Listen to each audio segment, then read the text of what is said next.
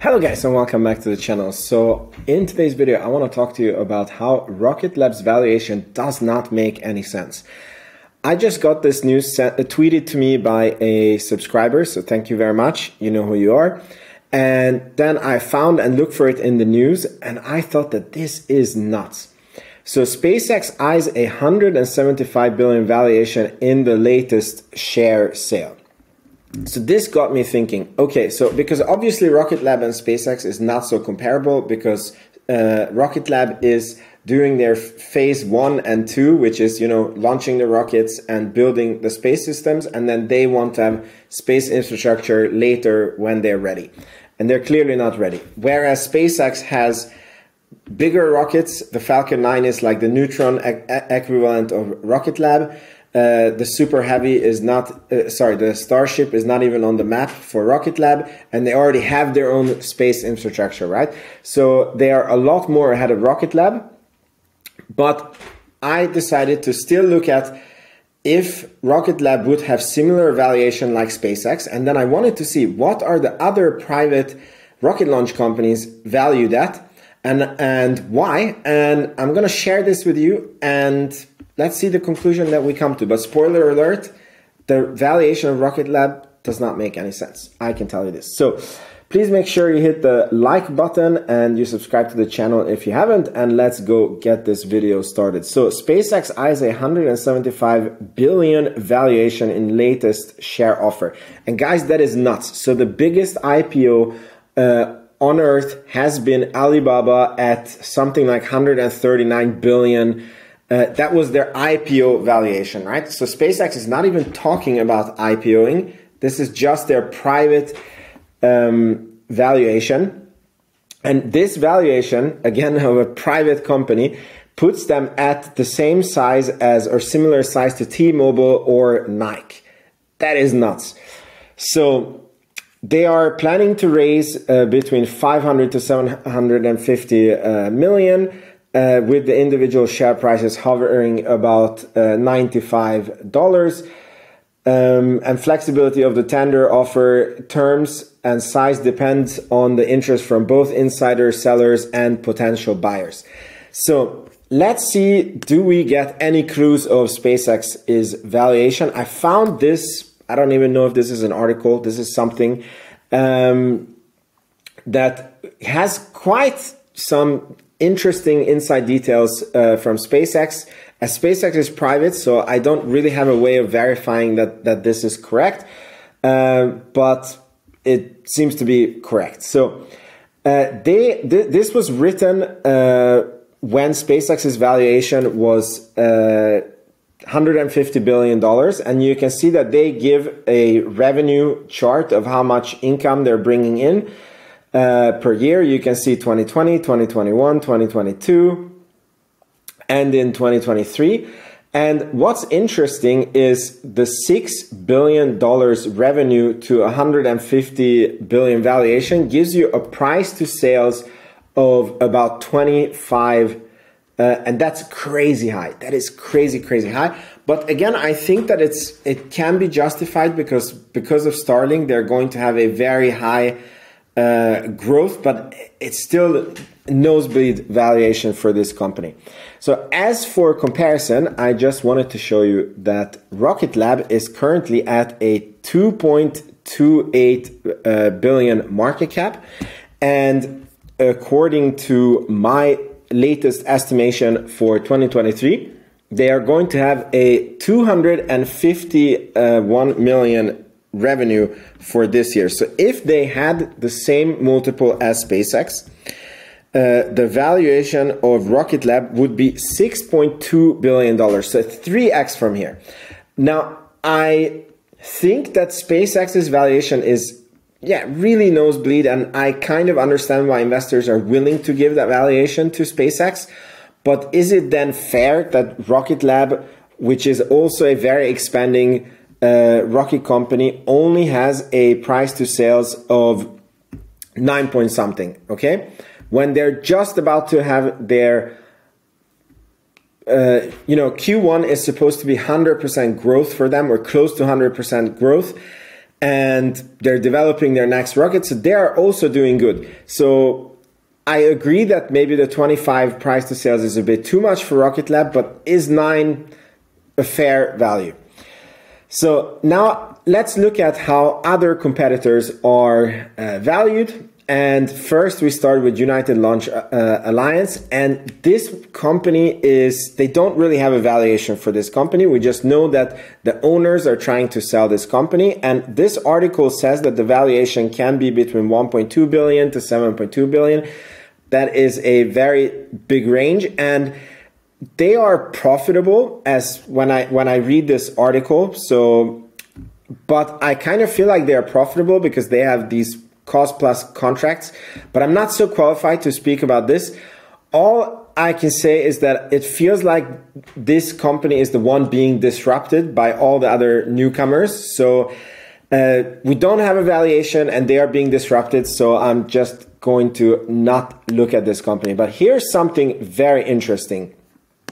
Blue Origin's valuation. So the reason why Blue Origin's valuation is very interesting is because they have not flown anything to orbit yet. They have done suborbital flights. They have a reusable rocket to suborbital flights, but have not launched anything to orbit. They have a very rich investor in Jeff Bezos. So maybe that gives some sense of security to investors, but their valuation is $5 to $10 billion. Okay, so a company that has very deep pockets, hasn't really made any profits, and hasn't flown anything to orbit. Yes, they have had successful suborbital flights. 5 to 10 billion, Rocket Lab 2 billion. Does that make sense? It doesn't to me. Okay, so here's another competitor to Rocket Lab, if my laptop would want to work, and that is Relativity Space. So what's interesting about this is Relativity Space is a pure launch provider, okay? And in April 2023, which is quite recent, they were valued at 4.2 billion.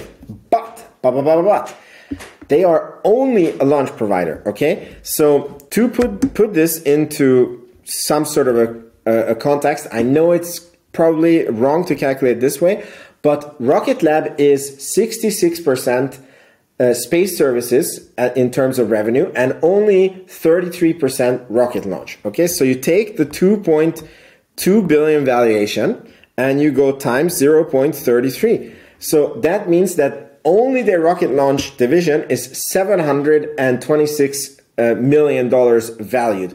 I know this is probably it's an oversimplistic way to look at this, but we can agree that if the space launch and the rocket launch together is 2.2 million, then the rocket launch section has to be less. And this company, Relativity, has flown one rocket, didn't make it to orbit. They are developing their second rocket, and that's it. And they are valued at 4.2 billion, whereas Rocket Lab is valued to 700 million for that part of the business.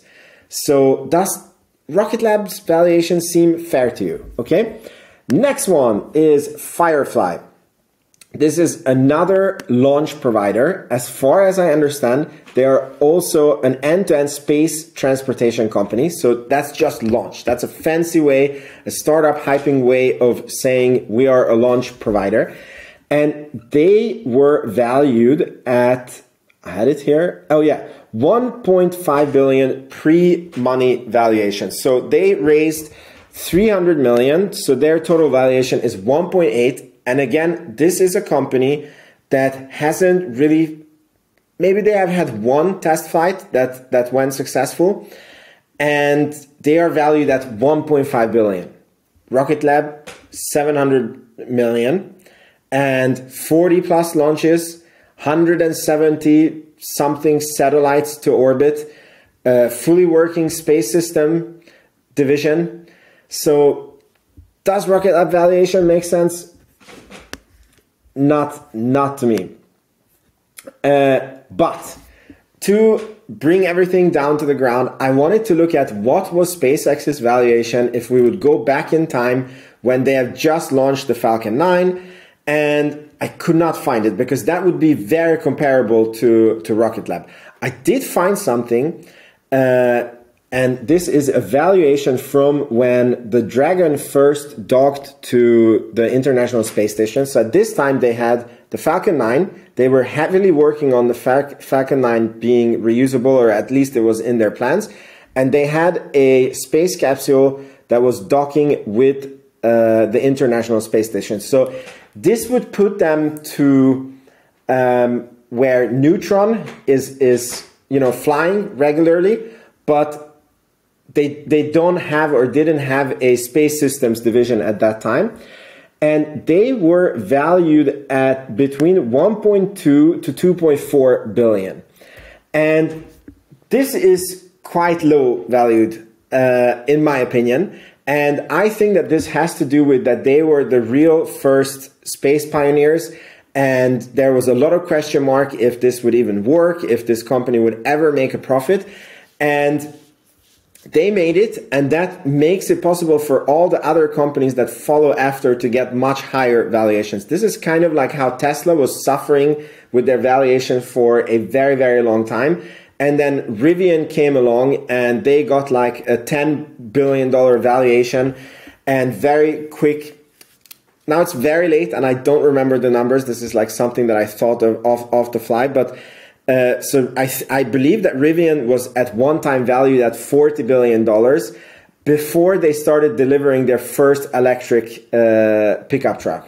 And for Tesla to reach the same valuation, they had to like successfully come out with the Model 3, and they already had the Model S, they already had the Model X. So it's not fair. So Rivian was probably very overvalued and Tesla was very undervalued at the time. And I think it's a similar case that all these other startups are very overvalued and SpaceX was very undervalued at this time. But the question is, does Rocket Lab valuation make any sense? I think we are grossly undervalued. Today we were up something like 5 or 6%. And I think that that's on the back of the SpaceX news. And it makes sense. I think that there should be logically a lot more to come, but nobody can predict the future. So thank you so much for watching. And if you stayed this long, then you're really an OG viewer of this channel. And please make sure that you, or not make sure, but if you want, please check out the Patreon. Right now, if you would join, you are just purely supporting the channel because there's nothing of value there. But very soon I'm going to upload all my models or my theses of all the companies that I follow, and it's going to be quite valuable in the future. But there's nothing there yet. So if you enjoy the content and you feel value, I would really appreciate if you check out the Patreon and maybe join, but it's not a must. So thank you if you do that. Otherwise, I'm very happy that you watched the videos, and I will see you in the next one. Ciao, ciao.